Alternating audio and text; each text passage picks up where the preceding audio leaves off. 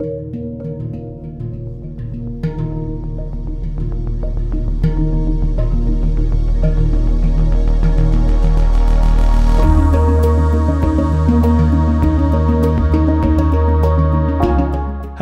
I'm Neil Dealey, co-founder and partner of Architects and Urban Planners Metropolitan Workshop.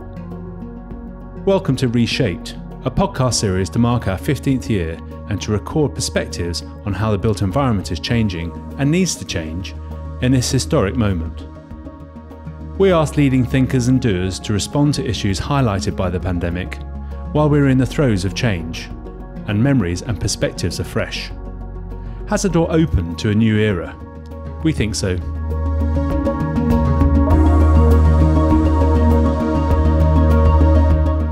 Our planning system, currently under review by the Conservative government, is supposed to be an arbiter of competing interests. But when it comes to people's participation and how communities perceive its workings, they often feel excluded. There is much mistrust of the system, of local authorities and developers, our speaker in this episode reports. Perhaps that is because the planning system takes decisions on people's behalf, but often not in their perceived interest, as she puts it. Daisy Froud is a strategist, specialising in brief development, community engagement, and participatory design.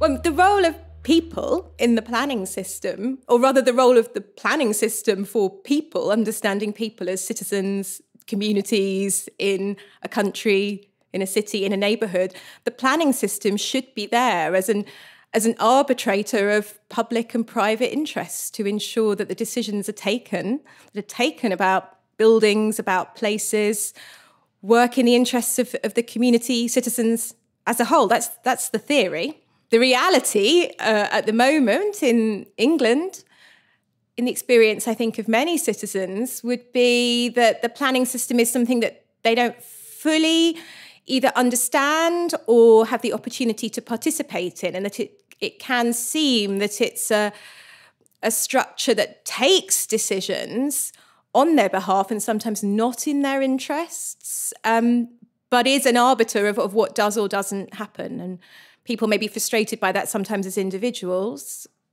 and they may be frustrated by it sometimes as communities, but it still has tremendous potential to represent diverse interests, perhaps with a bit of tweaking. Fundamentally, the planning policy that determines what can and can't happen is very weighted, it's very pro-development, and it's weighted in the way it operates towards people who do want to build and put things out there. I'm usually involved in two different ways, depending on the type of project I'm on. Either I'm working with local authorities on local authority projects, with design teams, and we are developing a particular scheme for an area. It's often housing. Sometimes it's housing on a site that's been identified as surplus. That would often be a car park these days, for example, because it goes with policy. That means we're trying to reduce the amount of car use. Sometimes it would be about redevelopment of or infill development to a housing estate. So in those situations, I'm often working with people where the issues that are raised by participants are not ones we can deal with at the design stage. So people have been unaware of the opportunity or don't really see there's a meaningful opportunity to shape those big decisions about where development should happen, how tall or what shape development should be, what kind of infrastructure is coming with development. So people ask really important, interesting, intelligent questions, but they ask that at the design stage, where it's often where they've become aware of that opportunity. And so there's a lot of frustration there. The other place I get more involved is working directly with communities. So I'm actually on that side of the coin talking to the me in the first half of the story. COVID has had a real impact on, it's had an impact on how communities that I work with feel about planning on different levels. I mean, one is already, I have to stress, and maybe I've been more tactful about this in some of the previous things I've said, but there's a massive level of distrust amongst many community groups, particularly across London and the networks of community groups across London who I work and associate with. There's massive distrust in developers particularly, and much development these days has to be done in partnership with the private sector.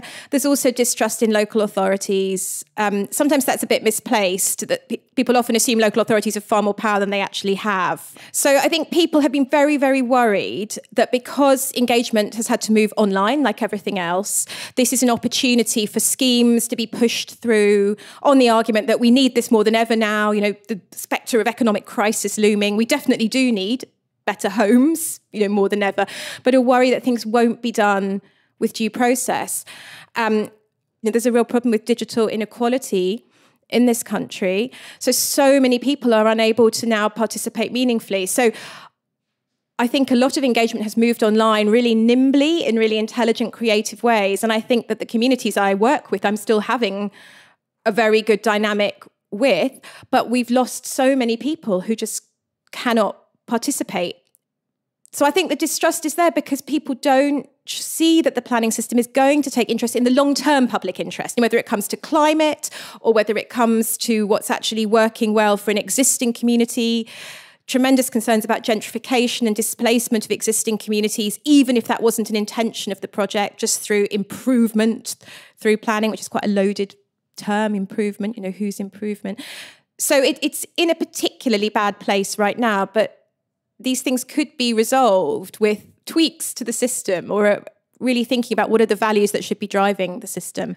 When I use the phrase tweaks to the planning system, I'm probably being very English in my choice of words, when what I actually mean is massive strategic redesign. But what I mean is fundamentally, the idea of the planning system is a good one. The idea of balancing different interests is a good one, not just public and private ones, but these diagrams that do come forward every time people start reinventing planning systems, balancing social ones, economic ones, environmental ones, although of course, the environmental one has more and more got to have a bigger chunk of thinking.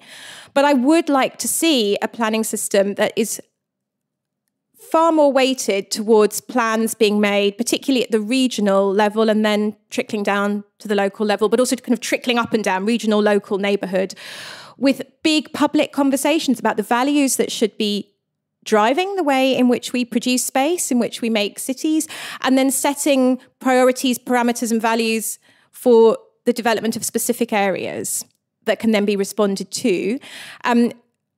That kind of front loading, to use a bit of jargon, is being recommended at the moment, and in fact does come forward in the current planning white paper. But that would need to be accompanied by, wouldn't be instead of, a really good then community design review as schemes come forward, and just taking the lessons that you have from good community engagement. We know that if we shape things collectively early on and agree a brief, priorities, a direction, we can then test evolving things against them and weigh up compromises and weigh up different interests as we go.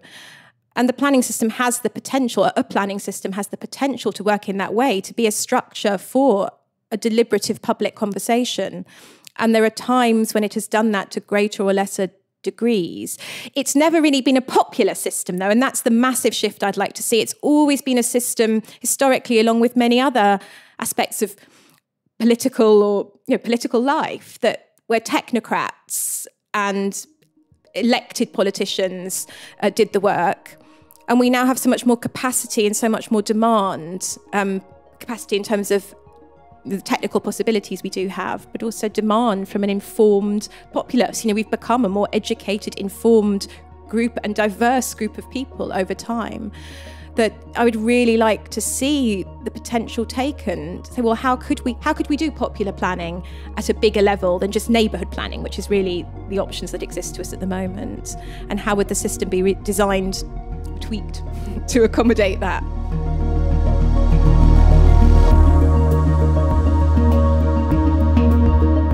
That was Daisy Froud. Not everyone has access to the planning process, especially during the pandemic, which has pushed community engagement online and out of reach for some. We're in a particularly bad place at the moment, she says. Yet she emphasises that the planning system remains a good thing. What Daisy argues for is a more trusted planning process that engages people at a strategic earlier level, and not just at a local level, when the fundamental aspects of individual development proposals have been already determined.